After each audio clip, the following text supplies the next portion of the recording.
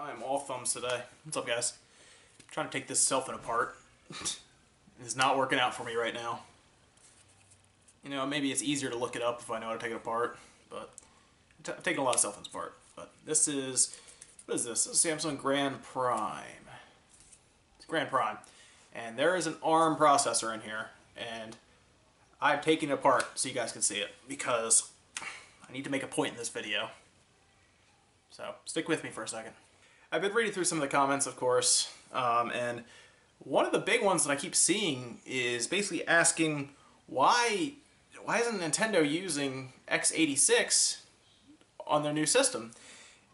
More than likely, they've seen the presser for PlayStation and Xbox, or even just read the specs, and you realize pretty quickly that they're using an X86 architecture. And then a lot of people are curious why Nintendo is using an ARM processor, an ARM architecture with the Tegra chip. And I realized that this is going to be kind of hard to explain so that everybody gets this. I realized it the other day when I was trying to explain it to my wife as like a test, just to see, and this is very hard to explain overall by cutting down a lot of the jargon and stuff that I would have to use otherwise. So I'm going to make this as simple as possible. I'm going to try to use some examples that, if you are very familiar with ARM and X86, some of these examples might not fit 100%, but I'm going to try my best to make it so you can have a general idea of why NVIDIA is using an ARM instead of X86. So, first of all, I will show you guys, this is an ARM processor this is out of a Samsung Grand Prime cell phone. And this is an ARM processor. I didn't look at the exact one, but it is one that Qualcomm made, okay? It has that, and then it has the GPU directly next to it. And it's the black chip there between that silver, and then here is the GPU using this metal grate as a heatsink. Cooled passively completely, of course, okay? And right now I'm going to hold up a Core 2 Duo. It's a 64-bit processor using the x86 architecture. You're going to see very quickly how different the sizes are here. This one does have a heat spreader, but I can assure you the die underneath is bigger than this entire top of that chip. So here is the Core 2 Duo. And you can see how much larger it is. It needs this heat spreader, obviously, but underneath of that, if I delitted it, it would be, the actual die would be roughly the size, maybe a little larger, of that black top to the ARM for the entire thing. So, what is the difference between x86 and ARM? Well, if you want to know the simplest answer, if you just want to know why NVIDIA is doing it, or why Nintendo is using NVIDIA, I can explain to you very easily. The reason you use ARM is to save power on the battery, and you want it to be able to run it off battery. Intel is struggling mightily to get these x86s to run as well as the ARM does, the ARM processors do, in like mobile cell phones and stuff. Now they are making strides to get into it, just like ARM is making strides to get into the server market. They're both they both started on different sides, okay, of the spectrum.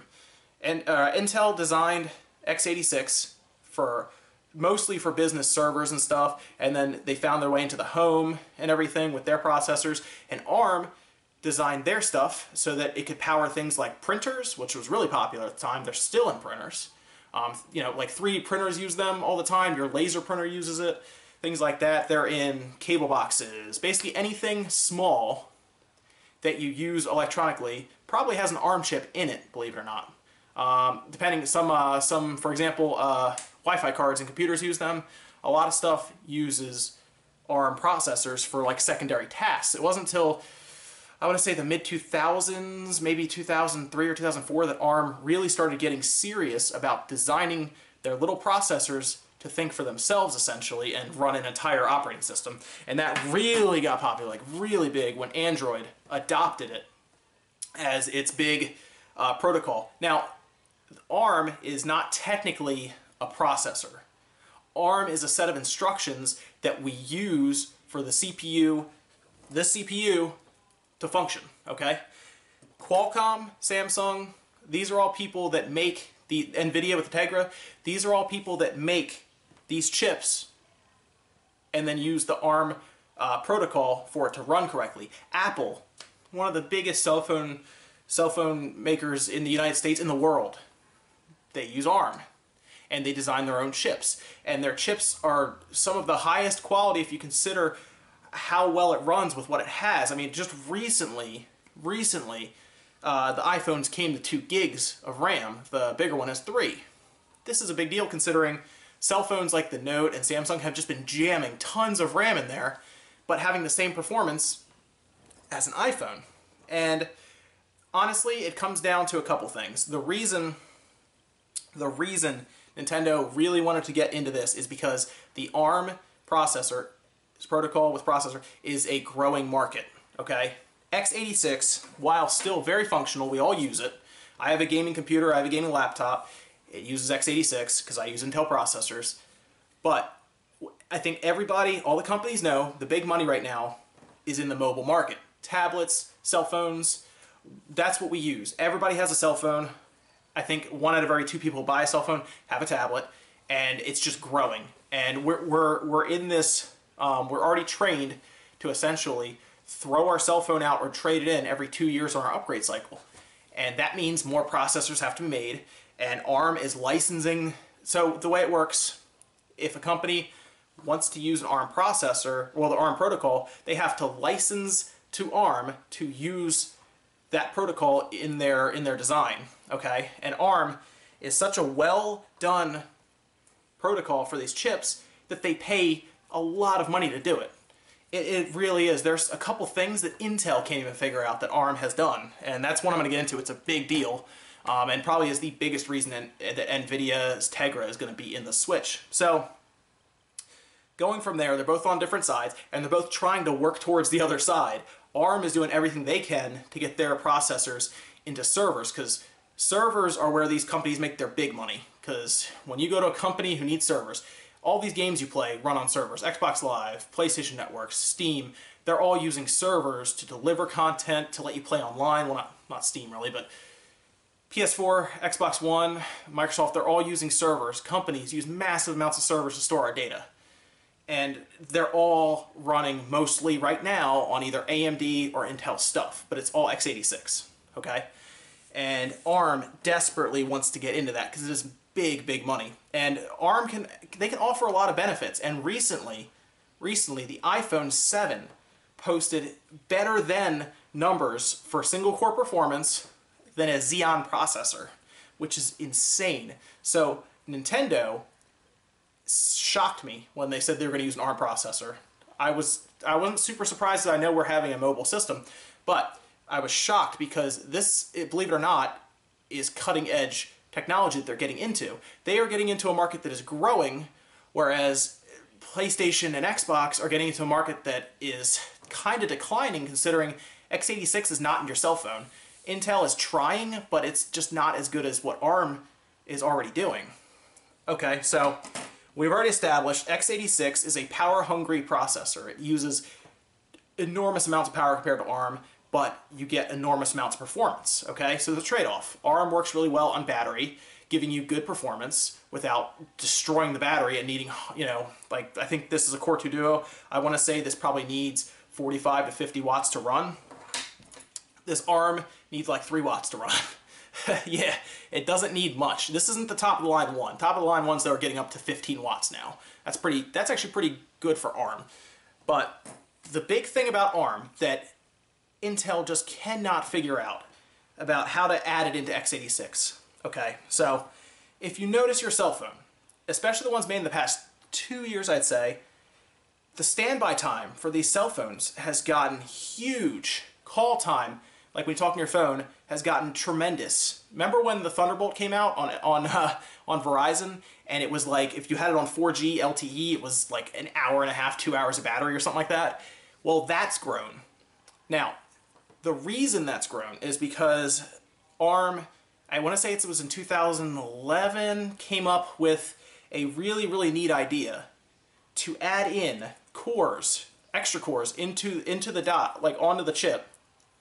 And what they do is they function as a power saver. So what happens is, in a laptop, an x86 laptop or a desktop, more so laptops because they run off batteries, when not in use, they downclock. They can't do anything other than downclock because there's only that one CPU in there. There's multiple cores, but there's one CPU. With the ARM processor, like this one should have multiple cores in it that can switch to. I'll have to double check, but this is a cheaper cell phone, so it might not.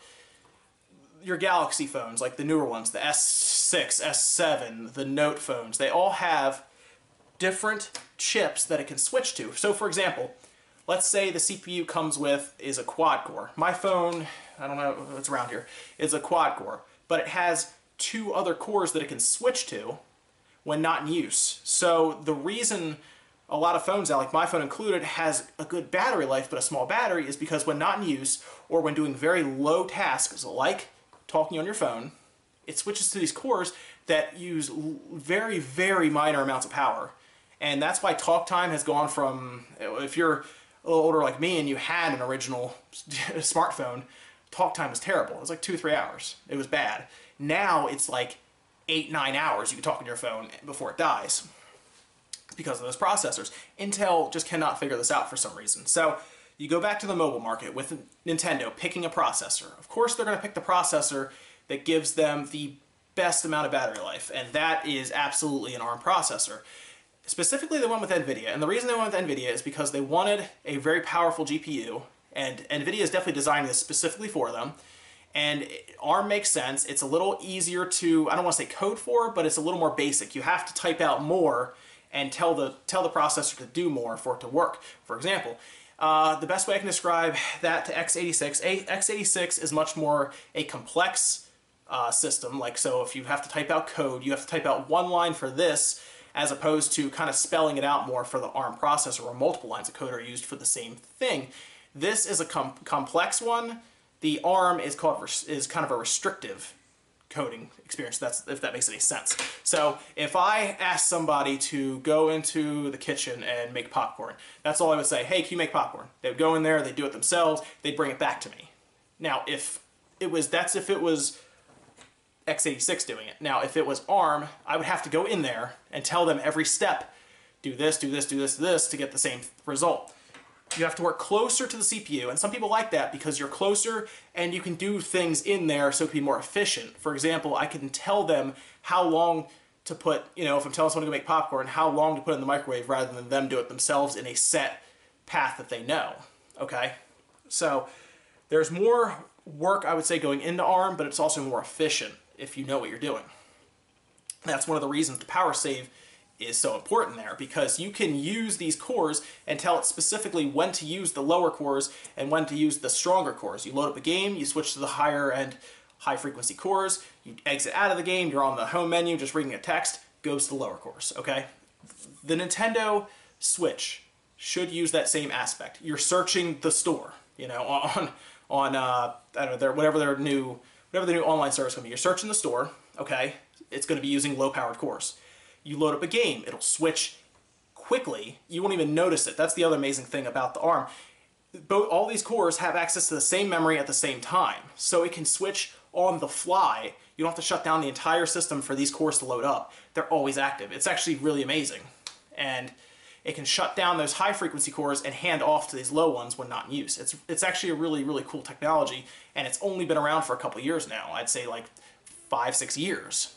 So yes, that's why Nintendo is using ARM. It makes a lot of sense. It's a guys, let's just get this straight. The Switch is a handheld system. People want to tell me it's not. I'm going to tell you it is for a couple reasons. One, it's using a mobile processor. It has a screen. It's running off battery, and you hold it in your hand. It's a system you hold in your hand and can do this with. Hold it, put it in your face, play Mario. That's a handheld system. I mean, come on. I don't see how it's not. It literally fits the definition of handheld. So you're going to use a mobile processor, and it's going to be ARM because there's not much else. But those are the big differences between X86 and ARM. There's some really cool wiki pages you can go read, or you can actually even go to Intel's site and read some serious documentation if you want to really get into it. I just wanted to give you guys the basics and why NVIDIA and Nintendo are partnering to make this system, and that's why. So if you guys liked the video, hit like. Let me know in the comments if you had any questions about it. I'll do the best to answer it. I'm not an ARM processor specialist. I'm not an X86 specialist. I've done programming for both at this point, mostly programming Android apps and stuff, mostly programming C++ and C#, but nothing super fancy or out there, okay? So, but if you have any questions, I'll do my best to answer it, and definitely leave a comment below what you think of NVIDIA and Nintendo partnering with an ARM chip. And definitely subscribe if you haven't, because there's a lot of videos coming, and I'm going to come up with some other really cool stuff to do. So definitely subscribe. Also, if you have not already, follow me on Twitter, because I'm going to basically be posting videos as they come out, and I'm going to try to post some schedules and stuff I'm working on. And you can even ask me questions through Twitter. So it's at SpawnWave Media. I'll put it in the description, and I'll put it on the screen here as well. So until next time, guys, I will see you later.